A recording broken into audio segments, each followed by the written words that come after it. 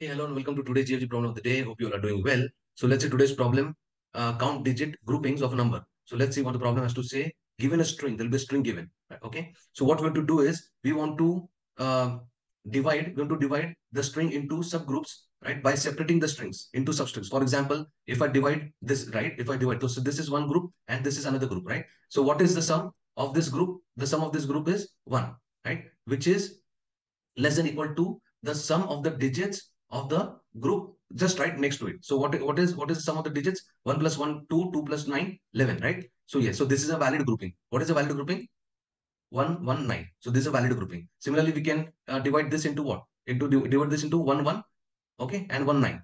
Okay, so let's check what is the sum of the digits? 2. What is the sum of the digits? 10. Okay, so yes, so the sum of the digits of the current group, right, subgroup, is less than equal to the sum of digits of the group right next to it. Okay, so this is a valid grouping. Okay, so what we want to do is we want to return the total number of valid groupings that could be given for a given string. Okay, so now let's see the intuition. Okay, so what we'll do, for example, right, we have this string. Okay, so what we can divide the substring. Okay, what we can do is we can first go recursively, right? So 1, 1, 1, 9. Okay, similarly what we can do is here 1, 9, right? We'll have index will start from, okay, so this one, and then what else we have?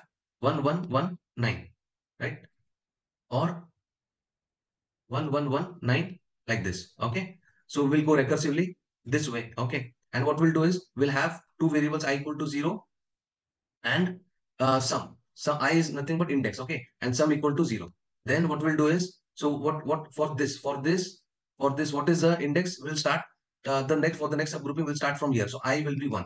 Okay, and sum is what? Sum is the sum of the previous group. What is the sum of the previous group? It is 1. Okay, sum of the previous group is 1. Okay, so in this way we are going to go. For example, now we can split this, right, into what? 1, 1, 1, 9, right? So what will be the index? The index of the next grouping will be what? The index of the next grouping will start from here, right? Which is 0, 1, 2, right? 2, right? And what will be the sum? Sum of the previous, right? Sum of the previous grouping will be, sum of the previous group will be what? This one, right? So what we'll do, we'll check whether the current sum of the group, right? 1.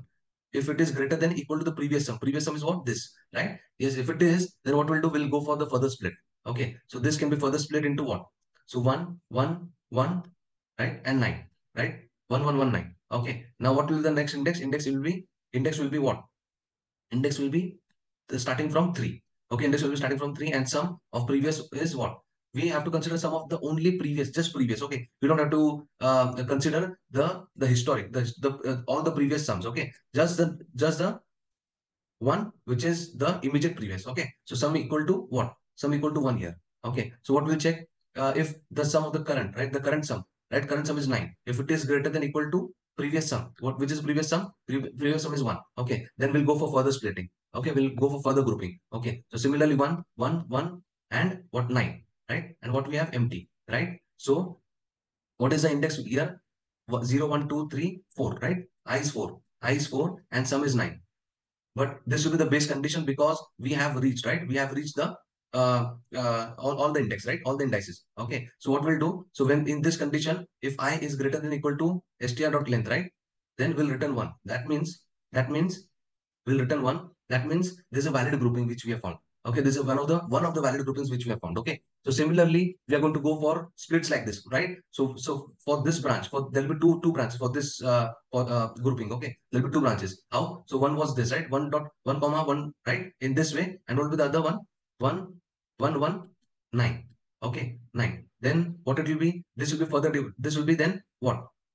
This will further go into 1, 1, and 9, and in this way. Okay. Okay. So similarly, there'll be branches, there'll be further branches, right? So 1, 1, right? This was the previous, then 1, 9. Okay. In this way, we'll go into further branches, and then we'll have scenarios wherein there will be repeated sub problems which will be solving. Okay, so this particular possibility we would have solved in some previous branch. Okay, in some previous branch. Okay, in some previous branch we must have solved. Okay, so what we'll do, we'll use recursion, and along with recursion we will use memoization as well. Okay, so let's see the code. Let's see the code how we'll go. let's see the Java code first. Okay, first. Okay, so we'll have DP for memoization. Okay, so the DP will have DP, and then we'll fill the DP with -1, and then what we'll do is we'll pass on the string, and sum will initially will be 0 and index will be 0. I is 0. Okay, so what we'll do here, we'll check the base condition later on. So we'll check here. Okay, so what we have done initially, we have initialized the DP with -1. Okay, so if it is not -1, that means we have already solved that sub problem. Okay, we have already computed that sub problem and we'll return that computed sub problem. Okay, the answer of the computed sub problem. If not, then what we'll do, we'll have current sum. Okay, we'll have current sum and we'll have answer here 0. Okay, so we'll have a for loop, and what we'll do, see, we are taking the current character and adding, right, and adding to the current sum. Okay, current sum.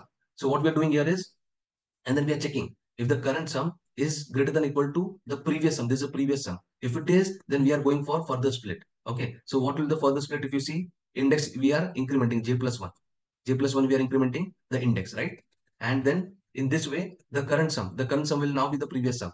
So if you see here, right, if you see here, see, we saw this, right? So we saw this. So I equal to 0, we started with this, right? I equal to 0, we started, and we had this split, right? This group and this group, right? Similarly, when we started with I equal to 1, so we had the grouping, what? The grouping. So this was the grouping, right? This was the grouping. Similarly, this one and this one we had, right? So this is a for loop which is taking care. And then what we are doing is we are calculating the current sum, right? In this case, what is the current sum? Current sum is this. Current sum is this. Okay. And the previous sum is this. Previous sum. Okay. So previous sum is this. Okay. So initially previous sum is passed 0 over here, and then okay, we are checking here. Okay, and similarly, we are passing the current sum in this function, in the recursive function solve, right? So now when this function is called over here, so the current sum will become the previous sum here, right? In this way, we are checking, and we are also, when we are returning, right? So what we are doing is, when we have the answer, we are also adding, storing it in the DP array. We are also storing in the DP array, and we are so yes, so the next time if again that problem comes, right? So we'll already have that in the DP array, right? In the DP matrix, and then we'll return from there. Okay, so this is a Java code. Okay, so similarly we have C++ code as well. So here we have this array, right? DP array, and we have initialized with -1. Okay, -1, and then we are passing index initially 0, sum equal to 0. Okay, and then we have base condition over here. If index is greater than equal to string size, that means we have found valid grouping. So we'll return 1. We'll return 1. So here also what we're doing is, then if DP for that particular index in sum, if it is not -1, then we already have that stored. Okay, okay, then we'll return that, and then we'll have current sum and answer equal to 0, right? And then what we're doing is j equal to index. We'll be starting from, okay, the index and then current sum. Okay, and then what we're doing is current sum is, if we are checking whether the current sum is greater than equal to previous sum, and then yes, if it is, then what we're doing is this solve will return, right? If it is a valid grouping, it will return 1. Okay, and we are adding it to the answer. And similarly, for that particular index and sum, we are storing in the DPI. Okay, so this is a solution. So let's submit it. Yes, it is accepted. I hope you've got the solution. Please subscribe to my channel, like the video. Okay, have a happy, healthy, and a great day. Thank you so much.